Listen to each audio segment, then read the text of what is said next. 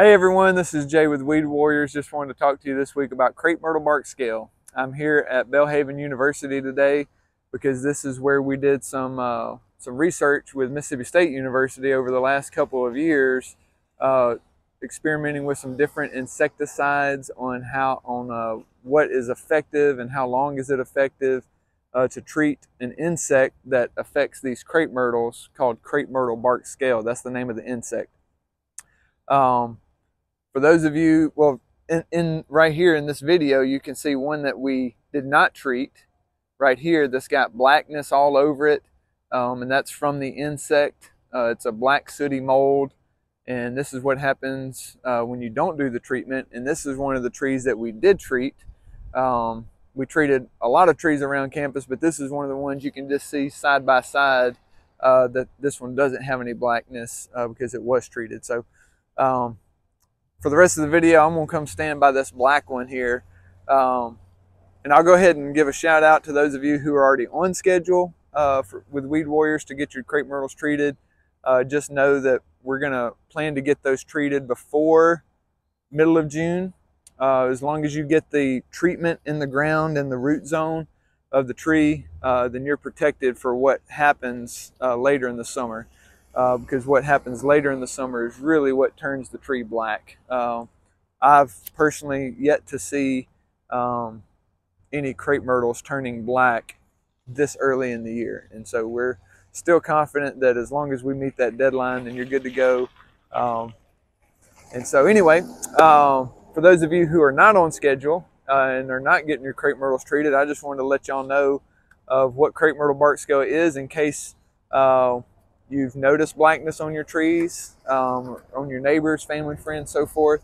So what is Crape Myrtle Bark Scale? Crape Myrtle Bark Scale is a little bitty insect. It's very small. They're not even, for the purpose of this video right now, I could maybe show you some actually. Let's bring the video up here while I'm talking. He's gonna walk slowly and see if we can get it on the video while I'm talking. I'm gonna put my hat right up beside where there's a whole bunch of little guys up on the branch. Can you see those little white dots on there? They're so small it's gonna be hard for the video to get them, which is just furthering my point and something that I want y'all to understand. Oh, but there's a bunch of little bitty white dots, and those are the little insects, and they just sit there. They don't move. They're just little bitty white dots, and those are the scale. And scale insects are insects that they just sit still, and they sit and they feed the sap. They suck the sap, and they just sit there and they sit still and they don't move for all intents and purposes. And they just sit there. And it's not a problem right now, but the reason why they become a problem later in the summer is because they start exponentially growing in their population to the point to where, you know, it'll cover the tree in blackness, but not just the tree, but everything under it, especially if you have other plants, you know, like azaleas or other shrubbery, sidewalks. I've seen vehicles, I've seen rooftops. If you notice blackness under a crepe myrtle on a rooftop, it's almost definitely Crape Myrtle Bark Scale.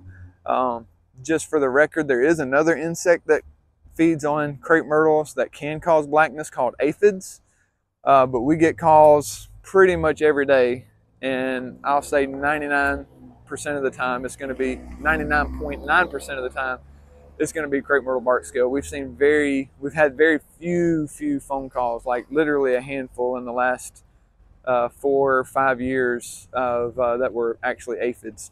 Anyway, Crape Myrtle Bark Scale. That's what it is. It came in from, well, let's talk about how we do the treatment. So what we do, and homeowners are able to do this as well, if you have that kind of aptitude or desire, but there's a drench, an insecticide drench that you can put on the roots, and the key is just to make sure you put enough out, right? Not too much, not too less, and the roots will absorb the insecticide, and so anywhere on the tree that the insect feeds, it absorbs, it ingests that insecticide, and it kills the insect. And so our treatments, they last for a year. A little backstory to help you understand, you know, is this something that I'm going to have to do every year? It's helpful to understand that this insect is from another country, from China. Crape myrtles are originally from China.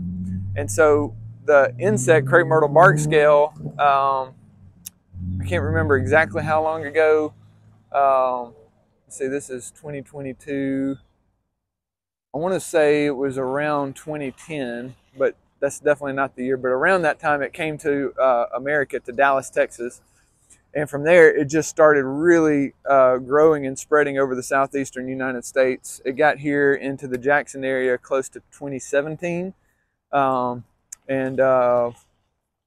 Anyway, knowing that it came from China can help to know that since it's here, there is no biological control. There's no other bird or insect that keeps it in check. And so the only treatment that is available to keep it in check is an insecticide treatment. Yes, ladybugs help reduce the population, but so far I've yet to see ladybugs control it in a way that prevents the blackness, prevents it from getting on other things. Yes, oil sprays work, but oil sprays are super temporary in nature. And for a big tree, it takes a lot and it gets all over everything. And so oil spray is just a temporary, like just to get them for, the next 2 or 3 weeks. But an insecticide helps to keep them away, to treat them and to keep them away. But right now, the recommendation is to treat them every year until there's some other biological control method that comes along.